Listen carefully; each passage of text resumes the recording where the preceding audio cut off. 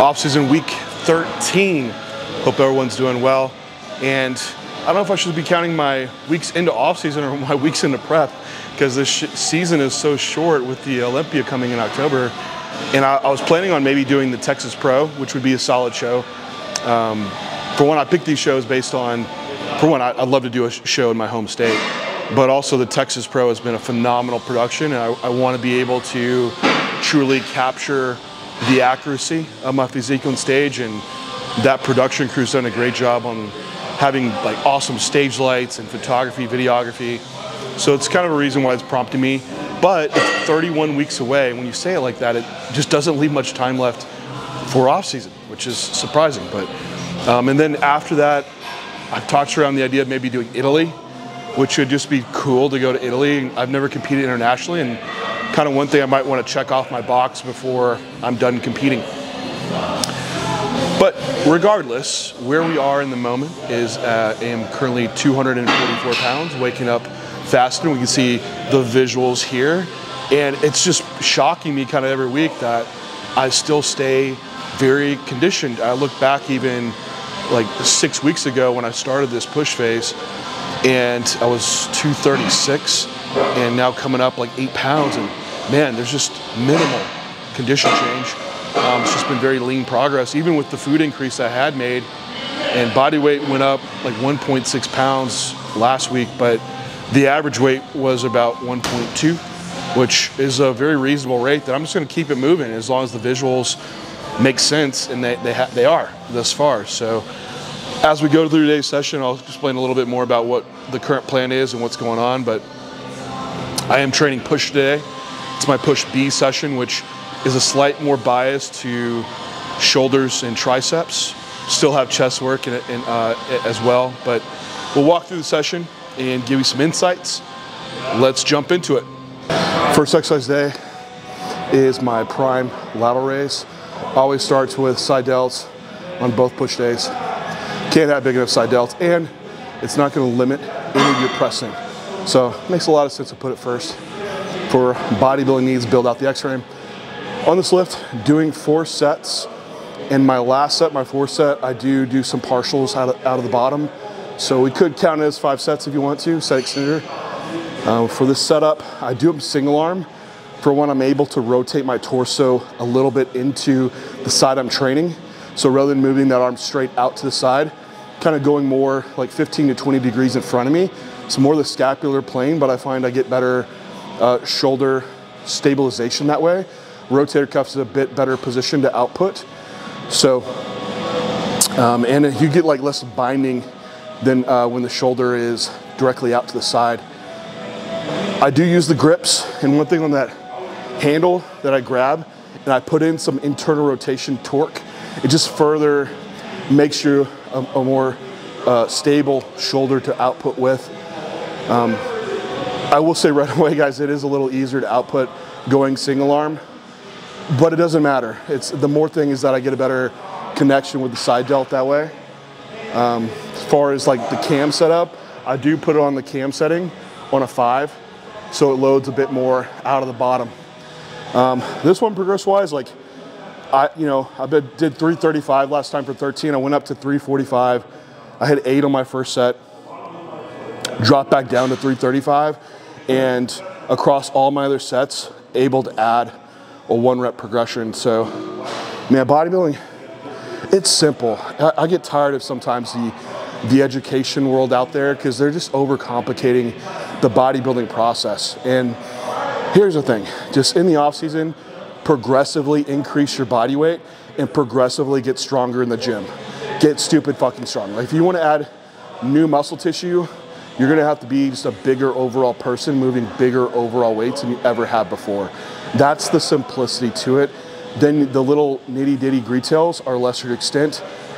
Progress up body weight, but don't get fat. There's no reason to do an excessive surplus and get excessively fat. It'll just end your off season early. But that are some of the big takeaways.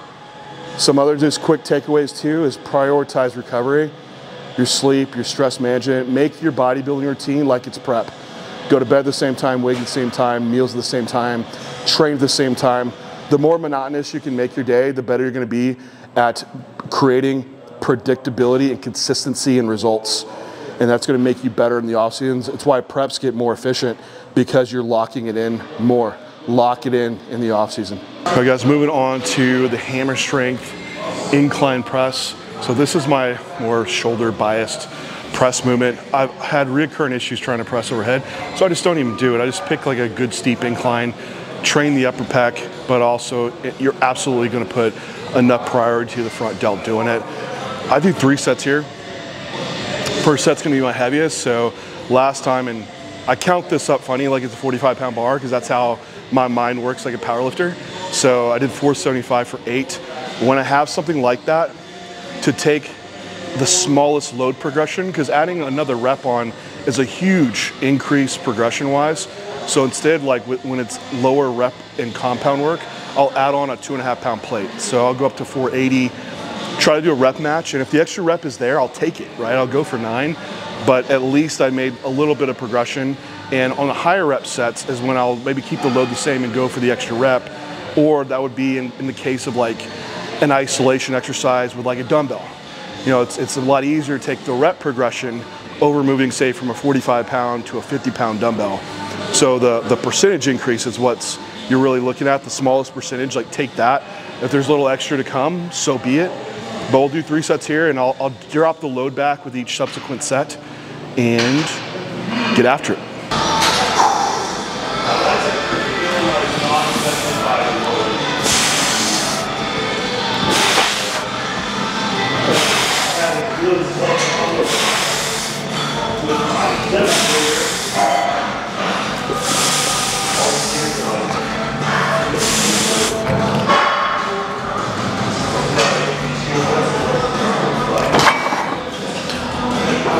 Okay, so end up rep matching on that last movement, all good.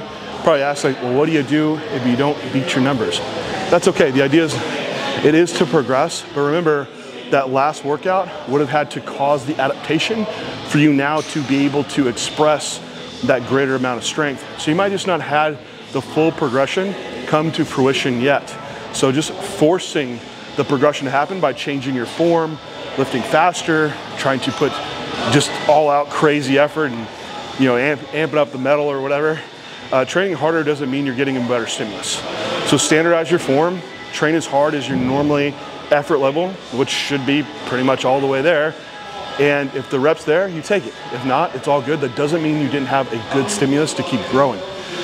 So you're not gonna beat everything, and that's okay. Doesn't mean you didn't do your job for the day. Your job is to make sure you still train with full range of motion, giving the right effort level, and doing that over time will lead to the logbook organically progressing up. Now, next movement is a hammer strength. It's kind of like the decline press. I use it for my close grip tricep press. Dips are terrible for me. I can't get into a lot of good like shoulder extension. And with this movement, I can take a really close grip. It allows that wrist to translate in and that elbow stays flared out. So in turn, it biases the tricep a lot. Of course, you're gonna get some like lower pec and some delt, some front delt, but definitely doing this one like lights up the tricep. Doing 3 sets here, and that'll be my tricep compound movement for the day. Right, the tricep press went really well, matched my top set. I did add a rep on my 2 sets after, so solid progression. Now moving on to isolation movement. So I do keep this session pretty time efficient. So what I do is I go back and forth between a prime pec fly. So I get a little bit of actual just overall pec work in on this day. Focus just isolation. So I set the cams up on a 5, so I get hit right away and load in that stretch position. And then on my tricep push down is what not a push down, sorry, I do an overhead cable extension today. My other push day, I do a push down. So rather than do like both movements on both days, I keep it very efficient. I just do more sets of the same thing on today. So I'll do 5 sets on a pec fly and 5 sets on a tricep overhead extension. And it's just been time efficient. I used to do more exercises I'm just wondering like, why am I doing more exercises? I can just stay in the same one, get my volume, in, and I'm still having productive output doing more sets. Now this last training block I had, I was doing 4 sets in each. I have moved up to doing 5 sets now on these because recovery has been good, and I noticed a little bit slower progression on my chest tricep area and where I really want it comparatively to back and legs. So that volume hasn't shifted in this block. I just purely adjusted up chest volume, tricep volume, and some side delt volume. So we'll see how recovery goes. I'll run that volume for the block. I can assess it, and then for the next block, I'll reassess and then adjust from there. So that's how I've been doing my volume, is just, you know, holding it steady for a block, seeing how that goes, you know, recovery-wise and also progression-wise. Assess at the end and then move up from there. Rep range on these, 10 to 15. I'll let the reps drop as load stays the same. If I get towards the bottom of that rep range, I'll then drop the load and kick back up in reps. So where my plan's at currently, diet-wise, I haven't made an adjustment in 2 weeks. I had that increase in food I made, which was about 40 grams of carbohydrate. So I'm sitting on train days, 540 grams of carbs, 55 grams of fat, about 350 grams of protein. On non-train days, protein's the same. The fats come up to about 70 grams and my carbs come down to 250. Why that shift in fats? Nothing special, there's nothing sciencey, or don't overthink it. Someone asked me about that. Usually Renee and I, on our off days, 2 times a week, for our evening meal, we might do something like salmon or a steak. So fats are just in place there because I just bring in like a fatty meal just for something that we enjoy. Those little shifts in carbs and fats, it's not a big deal in the picture of how much carb and fat is present. So it kind of comes down preferential wise. And that shift in food is enough to where also, like, I'll see kind of almost linear body weight increase across those days. Like, again, I train for like 2 hours. I think I've talked about this last time. And then I have cardio after I do this session too. So the energy expenditure is actually pretty high on this day. But anyway, that wraps up my tricep, my pec work for the day. I'm gonna go on to do the same thing, going back and forth between my calf work on the leg press, because that is the best spot to output. We have a donkey calf raise I can't go heavy enough on. And then today I also do abdominals on the glute ham raise, which is solid because when you come back on the glute ham raise, it loads the lengthened position, which is great for hypertrophy. So a lot of your other ab exercises, it loads real hard in the short position. So I alternate between that and like a rope crunch on my other push day. So go back and forth between these. I do 4 sets. So total for the week, there's 8 sets of calf and ab work across. Okay, so I'm back home now. I couldn't finish that session explanation at the gym. I ended up, my mic went dead, of course. Calves and abs, did that. Did cardio post-training. Just did 5 sets of 1 minute between the spin bike and the battle ropes. And that wrapped up the session. So overall, it was solid. It's the point where things are a bit more stabilized with, you know, food and gear and everything, to where and I've been on this program for a while. So I made a few changes, you know, earlier on with just neurological adaptations occurring, and when you have new movements and exercise orders, you're kind of like feeling the waters out. So like those initial big increases are already taken. So now it's like chipping away at reps and loads. It is what it is. So it was a good session. And that wraps it up really, guys. Just another thing I want to bring up around just improving, because we talked about this earlier, was putting priority to your bodybuilding if you really want to get good. Like when I was earlier on, like around this time when I was trying to turn pro, and I just remember I was, working full time at the hospital. I was coaching people on the side. I was doing my, animal sponsored content as well, trying to grow my Instagram, and then bodybuilding, right? It was just nonstop all day long. And thinking back at the time, I was like, man, I'm doing everything I need to be doing to be at my best. And that was my situation that I just had to be in, right? I had to work, I had to do those things, but it wasn't optimal. And so I was always in pursuit of trying to build my lifestyle to be more optimal. And it can be easy once you do start your coach and you get into coaching and bring on competitors, that it's hard to say no to client work. And you keep taking on more and more work, but there's a lag time there before it really builds up. And you have to plan out your calendar year with your own competitive aspirations in mind, because when you have that many people, I've had moments in prep where I had too many clients and everything suffers, like my quality of prep, also my client quality of work giving back to clients. So like this year, I've continued to try to make my life surround around bodybuilding, and fortunately I am, and I can pull back on my client load. And you have to take comfort in knowing that you're going to be okay financially. Like if you, and the clients are going to keep coming back, and you're going to have that flow, because you get scared owning your own business to reduce the client load once you got it to a certain point. You feel like you're taking steps back, and that's not the case at all.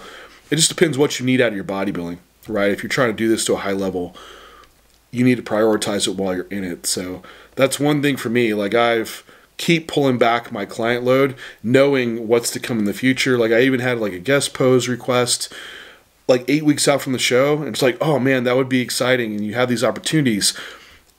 But I've turned it down just because I know just even traveling for me could take away a week of prep, and I just can't sacrifice that. So I don't know where you are in your journey, if you're the person working the 2 jobs like I was, or you're in a position where you're coaching and you have the flexibility to pull back on clients. Maybe you don't have, aspirations to be a career level bodybuilder, but always, if you are, put it as priority, because the time period you have to be successful in this, it is a really short window, and weeks fly by. Like when we talk about, hey, I'm 31 weeks out, every week that you're not nailing those variables because of life happens or work happens are weeks that you're not taking steps forward. So anyway, put it as a priority if that is something that you need to do. But anyway, guys, thank you always for tuning in, and I will talk to you next time.